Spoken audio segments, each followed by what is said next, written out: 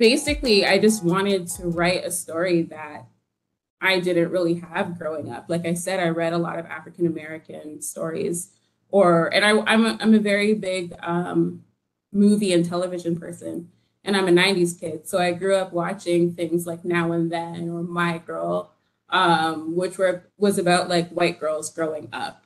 And I basically just wanted to write about Toronto girls growing up, Toronto Black girls growing up, Toronto Jamaican girls growing up.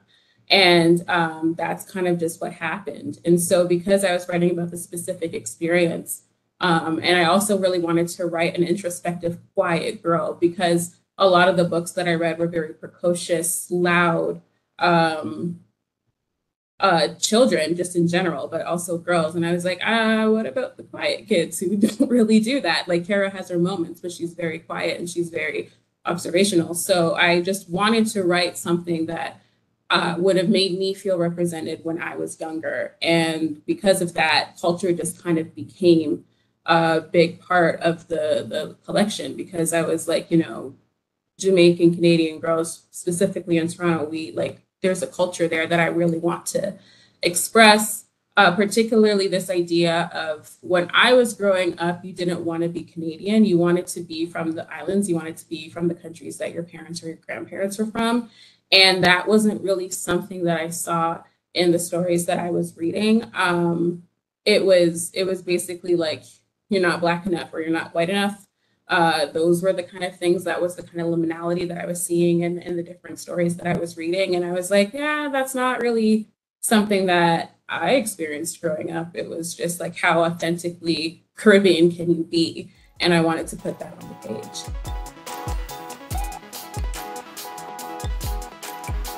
So there's going to be a lot of rejections, but that actually really has little to do with your talent. It just has to do with whether or not you're fitting with this particular publication or with this particular publisher or this particular school.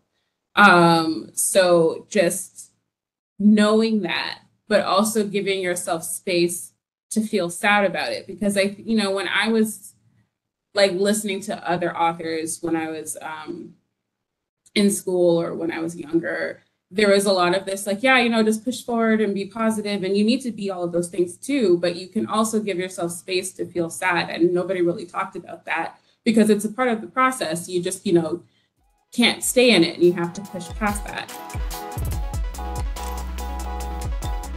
I live with them.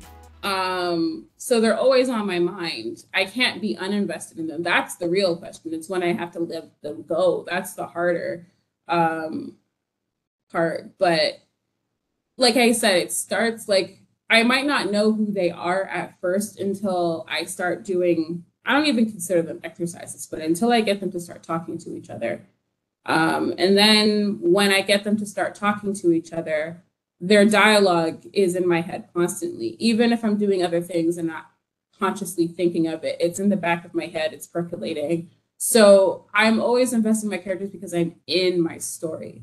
And I can't write other things. Like, so for instance, I have a day job, I work at a nonprofit, and my character's names for my next book, River Mama, are Alicia, Mars, and Heaven. And writing an email, I'd have to reread my emails because I might say Alicia instead of the name of the person I'm emailing, because they're just always there with me.